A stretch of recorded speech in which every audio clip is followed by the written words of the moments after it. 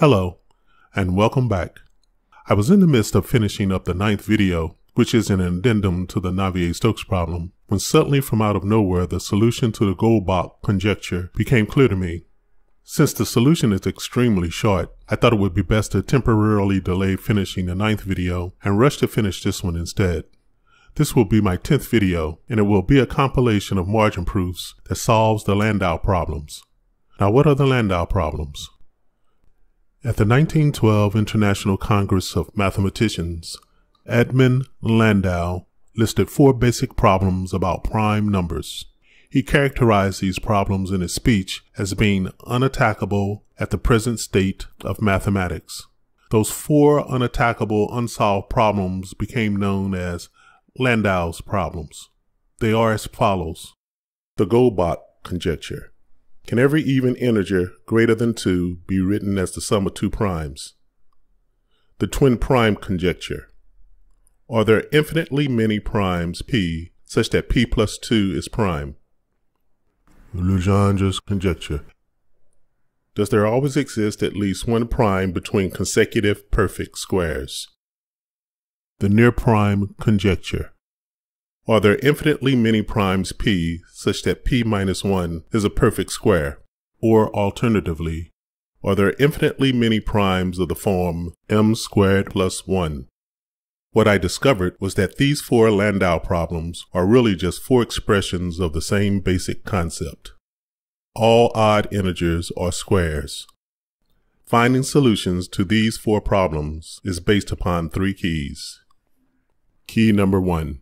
We will perform all operations on a number line. Since a number line is infinite, then all operations we perform on this number line will be applicable infinitely. Key number 2. Odd primes and odd numbers are equivalent. I know this may sound obvious, almost silly, but trust me, it is not as simple or as obvious as you might think. Key number 3.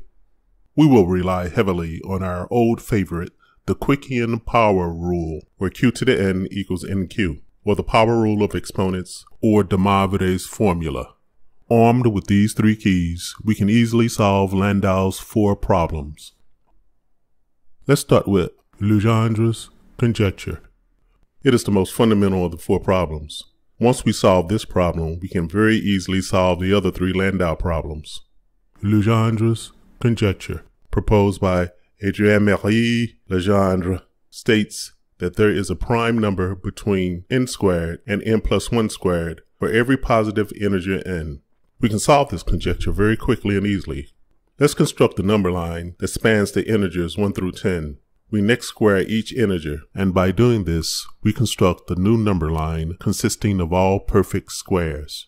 Now, looking over this new all perfect squares number line, you can see that the difference of consecutive squares is equal to an odd number. In fact, if we perform a series of sequential subtraction of squares, we can produce an odd number line, which necessarily has to include the primes, and we can confirm this algebraically. Here's a proof of it. We can also confirm this by using a visual geometric proof. Notice how each successive odd L sums together to form ever larger squares. And now you see, even though it sounded a bit crazy when I first mentioned it, every odd integer, including odd prime integers, are actually squares since they are all differences of 2 perfect squares. And so getting back to our number line, notice that every integer is separated by a gap of 2n, where n equals 1. And again, just as in any standard number line, this has to be the case. Any and every consecutive odd number has to be separated by a gap of 2. But notice that in the way we have generated the number lines, each perfect square corresponds to a 2n gap. Therefore, the gaps between the odd numbers serve 3 purposes.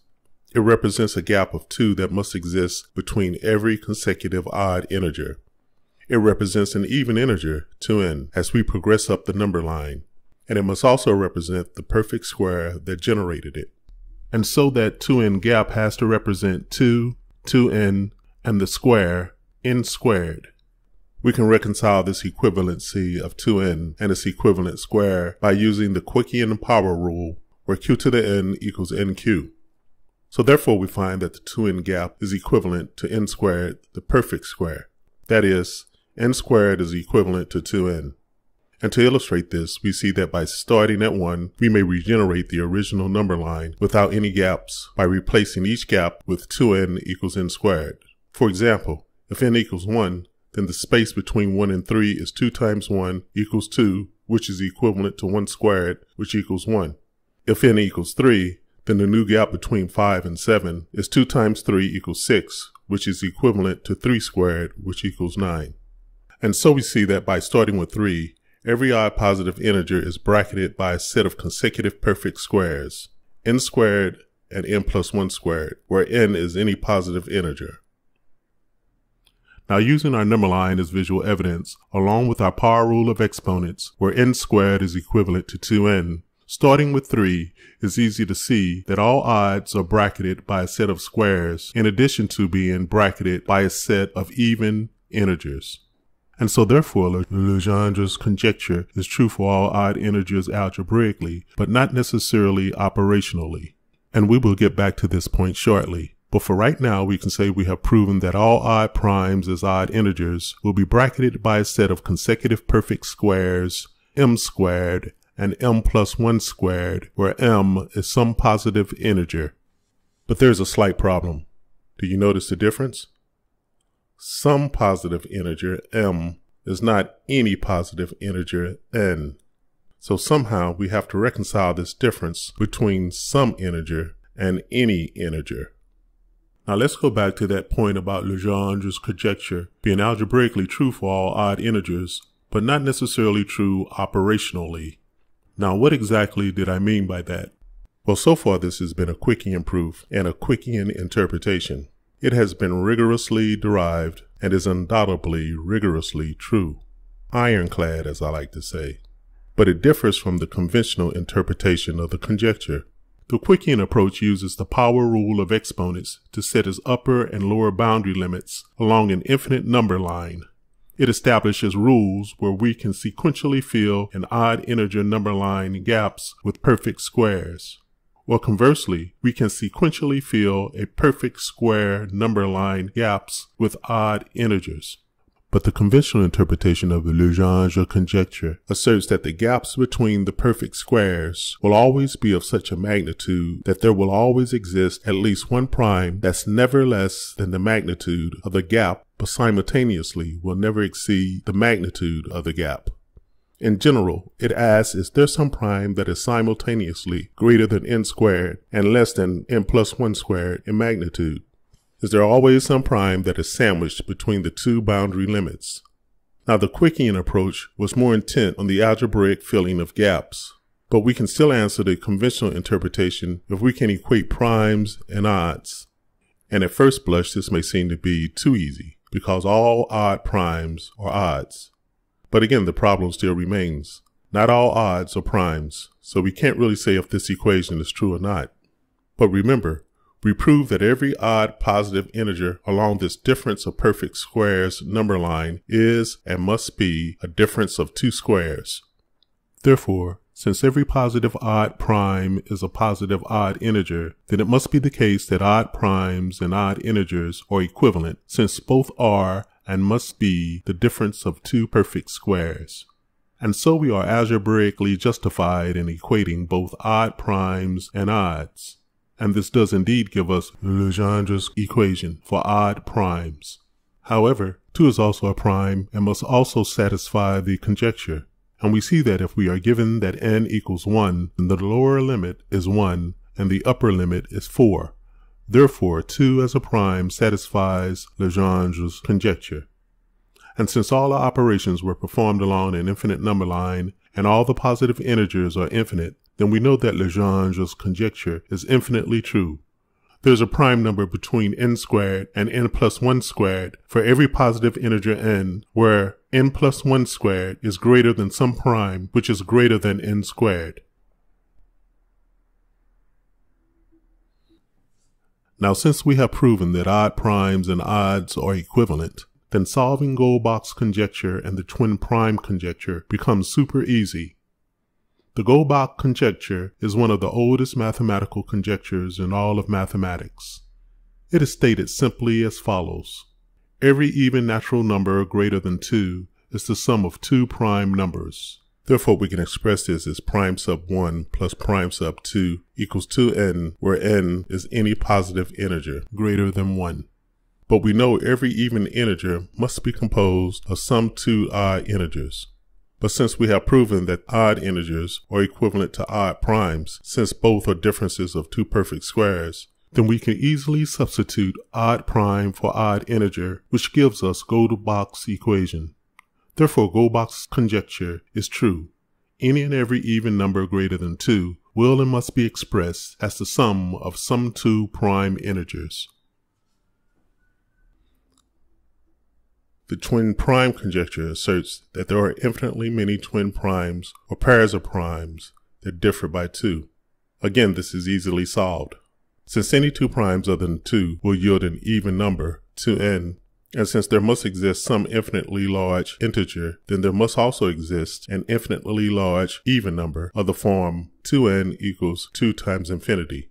And if Goldbach's conjecture is true, then it must also be true that an infinitely large even number of the form 2n is equal to 2 times infinity must be composed of two primes, prime sub 1 and prime sub 2, whose sum is also infinitely large. If we allow n to equal 1, then we may state that prime sub 1 plus prime sub 2 times infinity is equal to infinity times 2n. But note that 2n equals 2 is also the gap that must exist between the twin primes. Therefore, there are infinitely many prime pairs that produce infinitely many gaps of 2. Therefore, the twin prime conjecture is true. And as a corollary, it is clear that the gap may range from 2 to infinity and that n may range from 1 to infinity. Therefore, there are infinitely many prime pairs that produce infinitely many 2n gaps where n ranges from 1 to infinity. I have saved the near prime conjecture for last. It actually gives us deeper insight into some of the rules of number theory. The near prime conjecture asks, are there infinitely many primes p such that p minus 1 is a perfect square? Or in other words, are there infinitely many primes of the form m squared plus 1? The answer easily follows from solving Legendre's conjecture. Every odd integer is bracketed by an upper and lower perfect square. This perfect square is n squared, where n is any positive integer. According to the power rule of exponents and Quick's power rule, this perfect square is equivalent to 2n, where n squared is equivalent to 2n. The upper n squared, which is equivalent to 2n, is always one less than the odd number it precedes.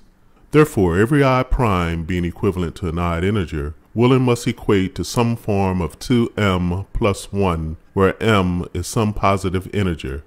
Conversely, if 1 is subtracted, then every odd prime being equivalent to an odd integer will always result in some equivalent perfect square m squared, where m squared is equivalent to 2m. And if odd primes are infinite and are equivalent to odd integers, which are bracketed by n squared equals 2n, then there are infinitely many primes of the form 2m plus 1. And since m squared is equivalent to 2m, then there are infinitely many primes of the form m squared plus 1. Now again, this solution is all fine and true as long as we can substitute prime for odd and odd for prime. But when we were proving Legendre's conjecture, we had to prove that there was no operational distinction between some integer m and any integer n. And this we proved by proving that odd integers and odd primes were equivalent. And we have relied heavily upon this fact to prove all of the 4 Landau problems. In fact, we don't really need the odd prime odd integer equivalency to prove the near prime conjecture. The number line patently establishes the bracketing pattern for m and n alike. But our proof is implying that if m and n are truly equivalent, then the near prime conjecture must take on an entirely new and different interpretation. We have every confidence in our original proof, but what I have found is that with these Quickian margin proofs, there are usually several solutions to the same problem. So let's start again with trying to prove the near prime conjecture. However, this time, let's recast it in the equivalent language of Quick. The Quickian near prime conjecture asks, Are there infinitely many primes p such that p minus 1 is a perfect square? Or alternatively, are there infinitely many primes of the form n squared plus 1, which is equivalent to 2n plus 1, where n is any integer? Let's review some of the conceptual uneasiness we had when we solved this problem the first time. We say odds and primes are equivalent because both are differences of two perfect squares, and this is undoubtedly true. But is it? How could it possibly be? We know algebraically that the difference of two perfect squares necessarily has to be a square. That is, if you take the difference between two sets of apples, you don't get oranges, you get apples. So if you take the difference of two squares, you have to wind up with a square. The algebra and logic couldn't be any clearer. But on the other hand, that would be impossible for primes, since a prime can only have 1 and itself as a divisor. A square will always have its square root as a divisor, but there is no integer square root of, say, the odd prime 5. So the logic and common sense is telling us one thing, but the algebra is as plain as day and is telling us another. So this battle between logic and numbers need to be resolved. But remember, the algebra always prevails. If the algebra has been conducted properly, it is always correct. So we know the equivalency of primes and odds are true. So what are we missing?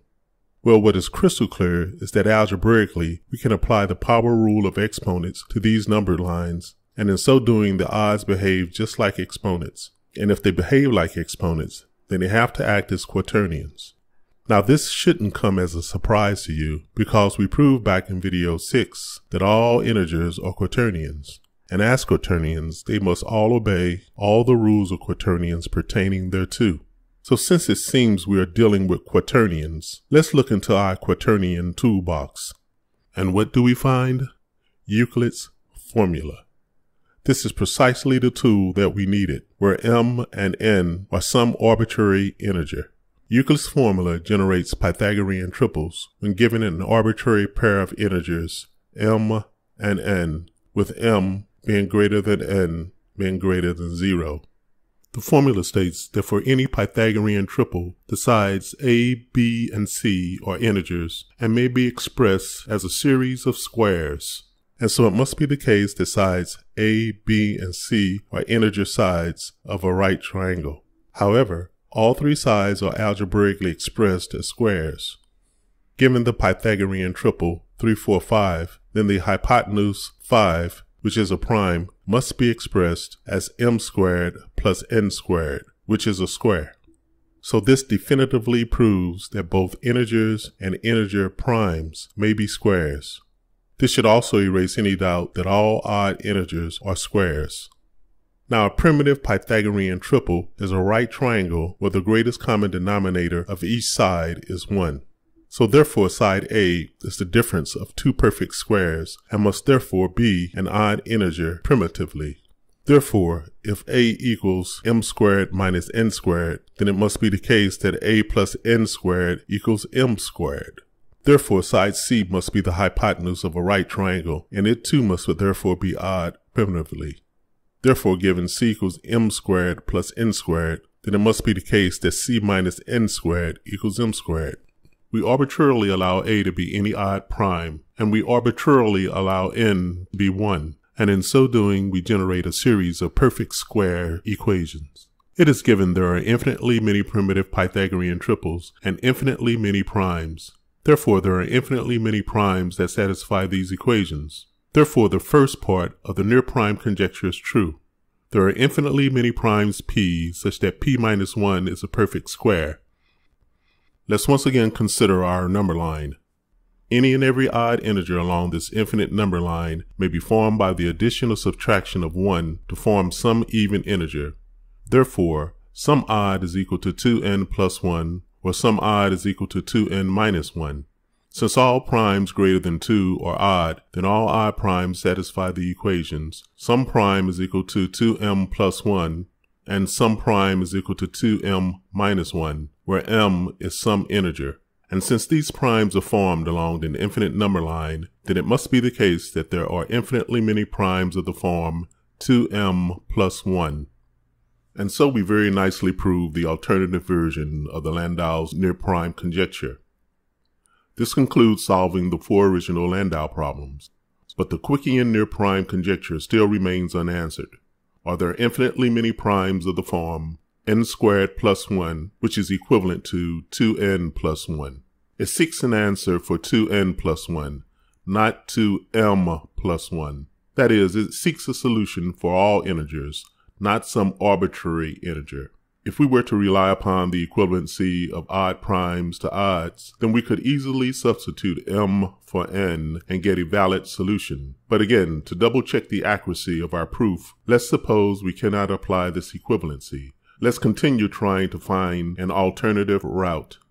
So we find that every primitive Pythagorean triple is generated from a unique pair of coprime integers m and n, which in this case are the variables of Euclid's formula. Now, what does coprime mean? Coprime means that the only common divisor the two integers have is 1. That means 7 and 6 are coprime. Even though 6 is divisible by 2 and 3, 7 is divisible by neither of them. Their only common divisor is 1. We also find that for any primitive Pythagorean triple, integers m and n must be coprime and m must be an even integer. Let's call this condition condition A. It is also given that there are infinitely many primitive Pythagorean triples. Now let's force n to be a constant of 1. This in turn forces m to always be some even integer m equals 2x, where x is some integer. But we see that x may be any positive integer in order to satisfy condition A. So that allows us to state that m equals 2n, where in this case, n sub 0 is any positive integer. Here we distinguish n sub 0 as being any positive integer from the Euclidean n that is some arbitrary positive odd integer. Therefore, we can state that a coprime pair is equal to 2n plus 1. And so we form two pivotal equations. M is equal to 2x, which is equal to 2n sub 0, and a coprime pair is equal to 2n sub 0 plus 1. These two equations form the basis of an infinite set of coprime pairs that generate an infinite set of Pythagorean triples. But given Euclid's formula where c equals m squared plus n squared, we see that this coprime pair must be an expression of the Pythagorean theorem. Therefore, m and n are orthogonal. Therefore, m plus n equals 2n sub 0 plus 1. This forms a complex number in the form of a plus bi is equivalent to 1 plus n times 2.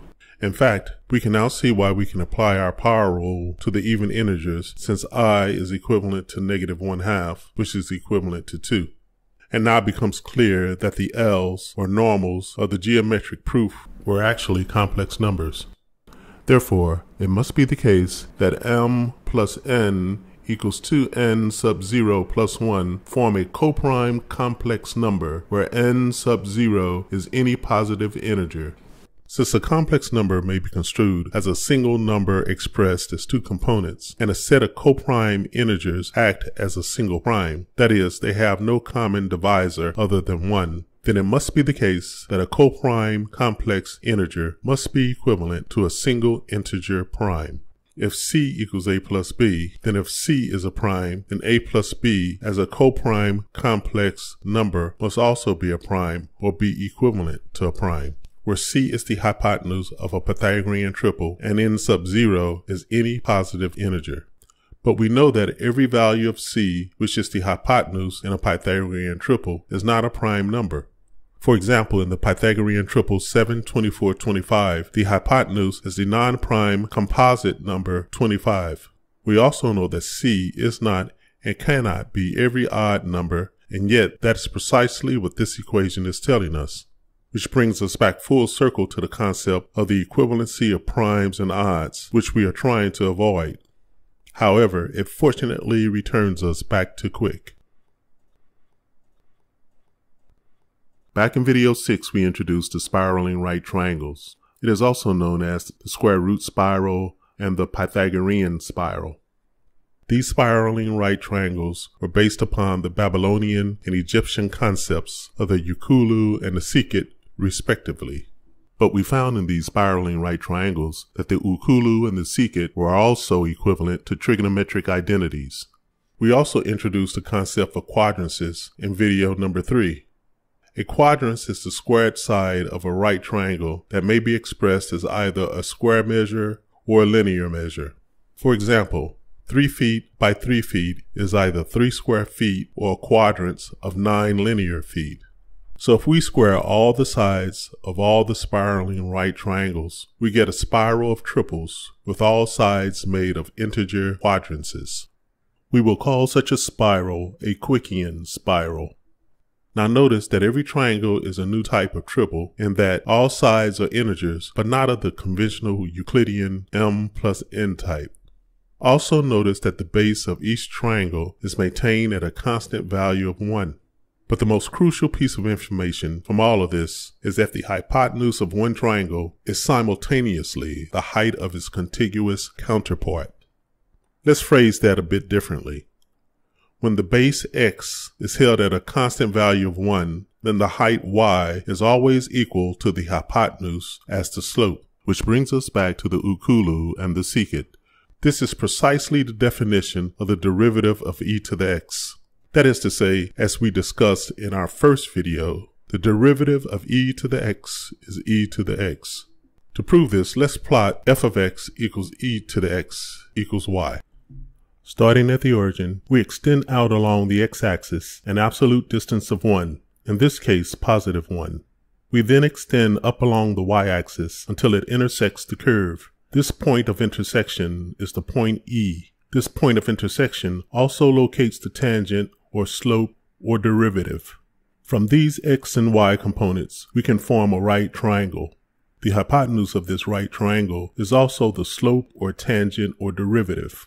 As long as we maintain a value of 1 in the base of this triangle, we can move this triangle back and forth all along the x-axis. The inclination or slope of the hypotenuse will adjust accordingly, always forming a tangent line to the curve.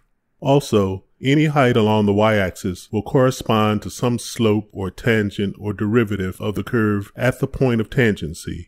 This makes sense because the height is only being divided by 1, which is the base, to form the slope, where the slope is y over x is equal to height over 1. But the height is the y value, which is f of x equals e to the x equals y.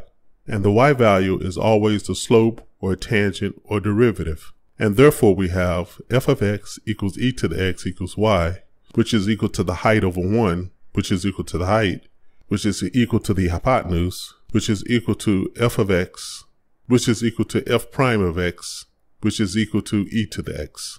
This traveling right triangle exactly duplicates one of our spiraling right triangles. It maintains a constant base of 1. The hypotenuse and long side or height of the triangle are always equal. This confluence of sides always expresses the tangent or derivative at that point. But since every height and slope are derivatives, then every height and hypotenuse functioning as slopes must be unique. Therefore, every hypotenuse, which is every slope, which is every integer, acts as a prime, in that it is only divisible by 1, the base, and its height, since it can only be a quotient of the height over 1, which is also equal to the height. This yields a unique slope, which yields a unique integer. It is also the case that each height of the spiraling right triangle is coprime. Each height is simultaneously being composed of a coprime pair that consists of an even and an odd side where the two integer sides differ by 1. Thus, the definitive equivalency of prime and coprime. Note, however, that in the Quickian spiral, the hypotenuse may be any positive integer. It can be even or odd or a combination of both. Where every odd integer is a difference of two perfect squares, we reconfirm that every integer is indeed a quaternion, where n over 1 equals y over x equals the slope, which equals a quaternion, where n, in this case, is any positive integer. And since there are infinitely many Pythagorean triples, then there are infinitely many sides in a Quickian spiral, including the hypotenuses. Therefore, there are infinitely many primes of the form 2n plus 1, where 2n plus 1 must obey Euclid's formula, where the hypotenuse equals m squared plus n squared, which is equal to sides a plus b, which is equal to 2n sub 0 plus 1, which is equal to a prime. Therefore, the Quickian expression of the near-prime conjecture is true. There are infinitely many primes p such that p minus 1 is a perfect square, and there are infinitely many primes of the form 2n plus 1. We had to jump through a lot of hoops to get to this point, but just to make sure no one got confused or lost along the way, let's review everything we've learned so far in a series of logical steps. The diagonal rule says that if a right triangle has integer sides a, b, c, then we can say a squared plus b squared equals c squared. And Euclid's formula says we can compute all the integer sides of all the Quickian triples or Pythagorean triples. Euclid's formula also says that m and n must be coprime and that one of them must be even and the other one must be odd.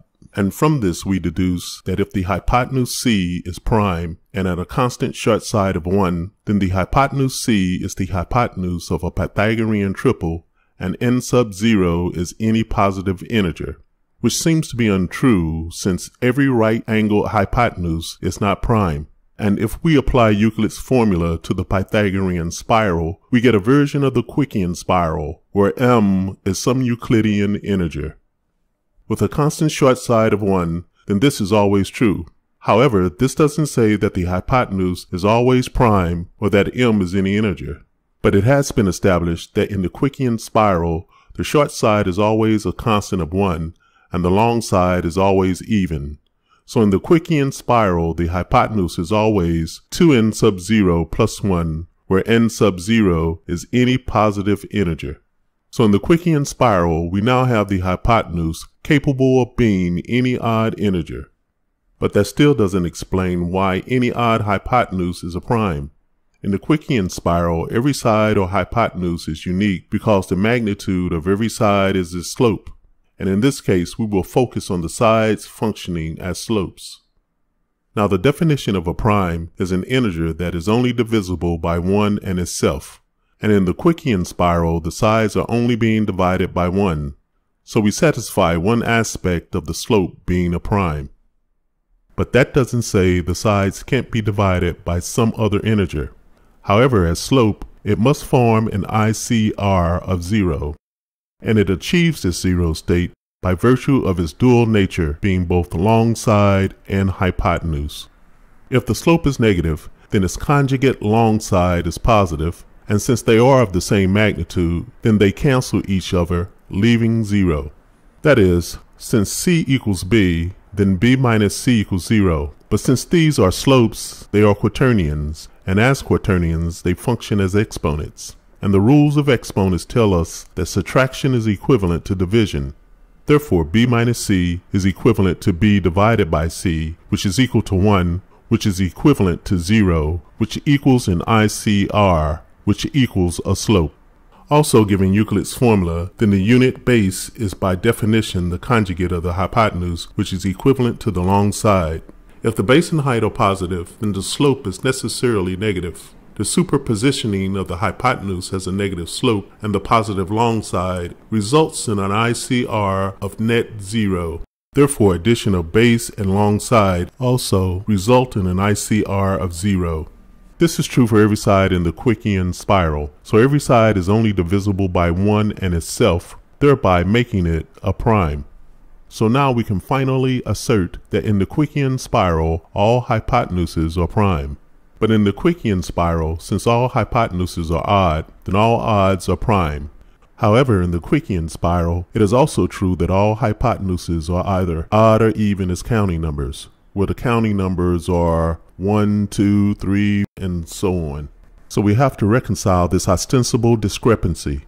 And we can do that by pointing out that every hypotenuse is and must be a coprime pair, since every non-unit side is simultaneously the even long side and the odd hypotenuse of a diagonal triple, which reconfirms that since any non-unit long side in the Quickian spiral is coprime, then it can only be divisible by 1 in itself, making it a prime. Such primes are called Quickian primes, except for the initial diagonal triple, Since all sides of both hypotenuse and Quickian prime p that obey Euclid's formula, where m squared plus n squared equals the hypotenuse, and since n equals 1, then subtracting 1 the base from the hypotenuse, m squared plus 1, leaves a long side comprised of a perfect square, m squared, where the prime p minus 1 equals a perfect square. Therefore, the near prime conjecture is true. There are infinitely many primes p such that p minus 1 is a perfect square or quadrants in the case of the Quickian spiral. Also, there are infinitely many primes of the form 2n plus 1. And since it is true that all odds and primes are equivalent, then Legendre's conjecture and Goldbach's conjecture are true. And if Goldbach's conjecture is true, then the twin prime conjecture is true for an infinitely large even number. Now so far, we have virtually ignored the fact that 2 is a prime. But as a prime, 2 has to be subject to all the rules of odd integers as being squares and primes. And that means, somehow, 2 must be the difference of 2 perfect squares. And from this proof, we see that this is indeed the case. In the Quickian number line and the Quickian spiral, there is no distinction between even and odd because both are squares. And as a corollary, since a squared minus b squared is the difference of 2 squares, then it must be the case that a squared minus b squared must be a square yielding a squared minus b squared equals 2n equals n squared, which confirms and proves the Quickian number line. And so we have proven exhaustively and definitively that all primes, be they odd or even, are equivalent to all odds. This is by virtue of there being the difference of 2 perfect squares. And this in turn proves exhaustively and definitively that the 4 Landau problems are true. Now so far in my presentations on Quick, I've proclaimed Euler's formula as being the preeminent equation of calculus. And in doing this, I have shown that in Euler's formula, Euler's constant E is taken by the power of I theta and is precessed about the circumference some distance theta, and that distance traces out an arc length. And that arc length is a quaternion. But we just demonstrated that E can be taken to any arbitrary power, including I theta, through e to the x. And since that is the case, then somehow the function y equals f of x equals e to the x equals f prime of x has to also include and incorporate and blend in with Euler's formula, where x would equal I theta. Now in my first Quick video, I presented a very simple and elegant margin proof of the Riemann hypothesis. It very simply proved that the entire diameter of a space centroid was I, which equaled -1/2 and was a concatenation of non-trivial zeros. And this yielded the result that when s equals 0, then zeta sub 0 equals -0.5, which equals I, which equals non-trivial 0. But I didn't offer any explanation of where the space and body centroids came from or why they were needed. I used them almost like labels to distinguish the big circle centroid from the smaller circle centroid. There was really no need to state their function. I only needed to state their presence. Now, using what we just learned from solving the Landau problems, I will now provide that missing explanation of the centroids, and in the process I will once again prove the Riemann hypothesis. In fact, here's the new margin proof. Let's quickly explain how this margin proof works. Let's take another look at the graph of e to the x as tangent line and its accompanying right triangle that travels along the curve. That one single point of tangency forms an ICR. And again, you can see why it forms an ICR from this illustration. You can see that a changing tangent defines an ICR, but even more important, the derivative of e to the x is also its inverse, the natural log of x. And as we see, their common point of tangency is a line of reflection that passes through the origin at precisely pi/4 radians. And so we see that the graph of e to the x and natural log of x form opposing centroids, their common points of tangency, or ICR, always forming along this line of reflection that always has a slope of 1. But most importantly, notice that along this tangent line, y equals x. And this is that all-important Quickian key to solving the Riemann hypothesis.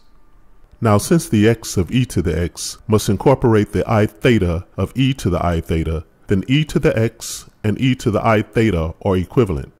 That is to say, any expression of e to the I theta can be expressed as e to the x. And since e to the x and e to the I theta are equivalent, then they have to share the same ICR and same tangent line. And by expressing e to the I theta in terms of its opposing centroids, then we do indeed find that at precisely pi over 4 radians in the space centroid, y equals x. And from there, it's an easy matter to show that y equals x equals plus or minus 0.5. And so the illustration of these unit circle centroids dictate that when x equals negative 0.5, then s equals 0, where zeta sub 0 equals negative 0.5 equals I equals non-trivial 0. Therefore, when x equals 0.5, which is equivalent to 1/2, which is equivalent to negative 2, then s equals negative 2, where zeta sub negative 2 equals trivial 0. Once again, I have given you another remarkably simple and elegant margin proof of the Riemann hypothesis. We see that the space and body centroids of the Riemann hypothesis are exactly the same as those of e to the x, since it must be the case that e to the I theta will always be equivalent to e to the x.